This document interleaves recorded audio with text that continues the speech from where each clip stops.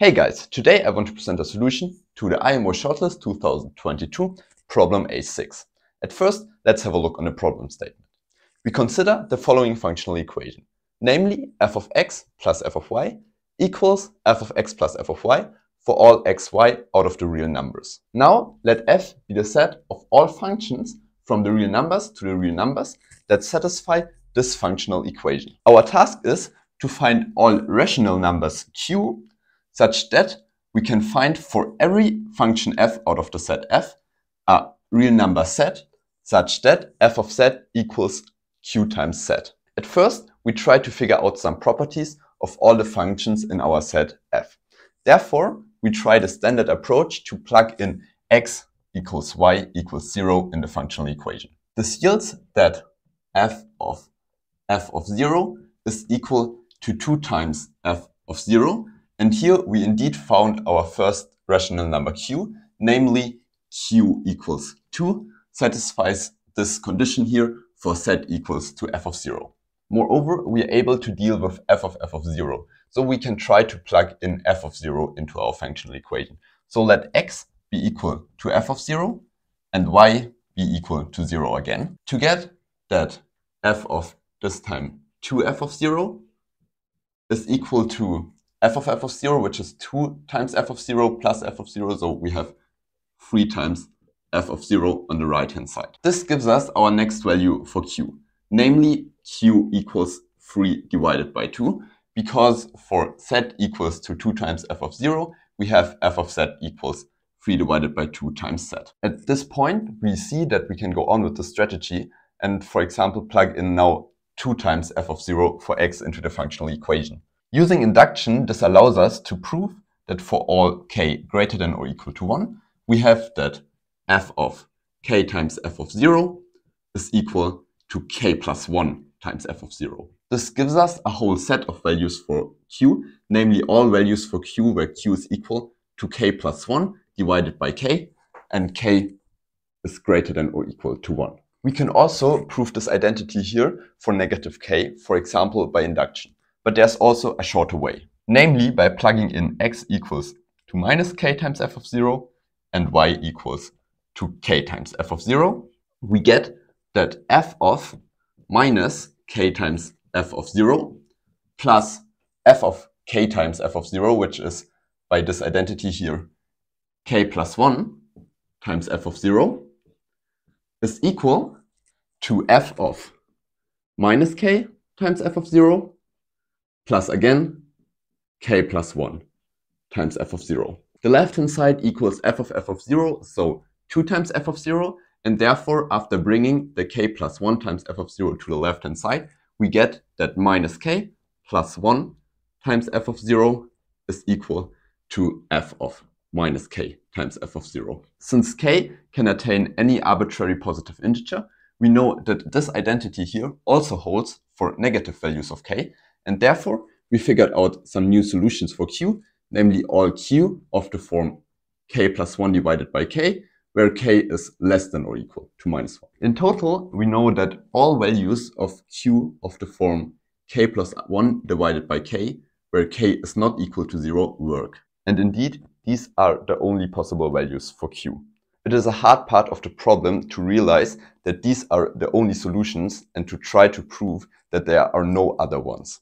One motivation for this could be that we can't get anything out of this approach except for what we already did. To prove that there are no other values for q satisfying the given conditions, we want to construct a function f such that for each set out of the real numbers, we have f of z is not equal to q times z. To do this, the following observation is crucial, namely that every function satisfying that f of x is always an integer and satisfying that f of x plus 1 equals f of x plus 1 are functions in our set f. From the second identity here, induction directly tells us that for every integer k, we have that f of x plus k is equal to f of x plus k.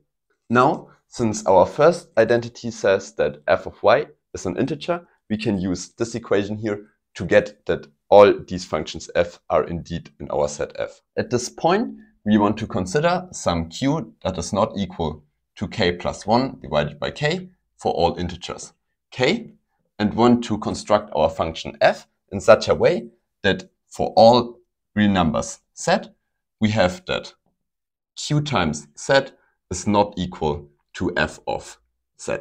Using this identity here, we can write z equal to x plus k for some x in the interval between 0 and 1, and k to be an integer.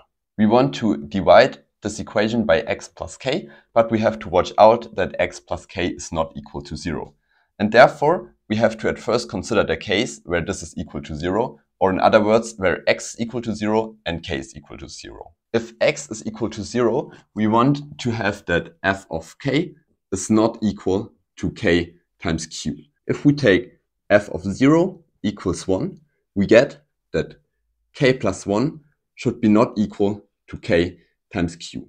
For k equals 0, this is true because 1 is not equal to 0, and otherwise this is equivalent to q is not equal to k plus 1 divided by k, which is exactly our assumption here. It is left to deal with the case where x is not equal to 0. And here we can divide by x plus k to get that q is not equal to f of x plus k divided by x plus k. Using this identity here, we get that our right-hand side is equal to f of x plus k divided by x plus k. And this can be also written as 1 plus f of x minus x divided by x plus k. If x is irrational, this inequality clearly holds because f of x is an integer and therefore this fraction here is irrational, but q is rational. So we only have to deal with the case that x is rational, so x can be written as a divided by b, where a and b are co-prime integers and a is greater than 0. We also want to write q in terms of integers. Moreover, we want to get rid of this plus 1 here on the right-hand side. Therefore, our idea is to write q to be equal to 1 plus c divided by d. We again want c and d to be integers, c greater than or equal to 0, and that c and d are co-prime. Moreover, we have the condition that q is not equal to k plus 1 divided by k.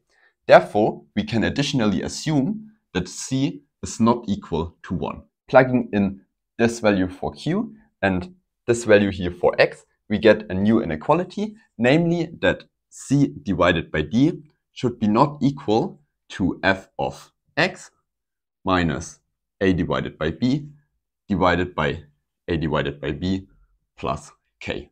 Multiplying top and bottom of the right-hand side with b gives us that this is equal to b times f of x minus a divided by a plus b times k. From the fact that c is not equal to 1 and greater than or equal to 0, we know that there exists a prime number p such that p divides c. Since c and d are co-prime, it would be therefore enough to choose f of x in such a way that the numerator on the right-hand side is not divisible by p.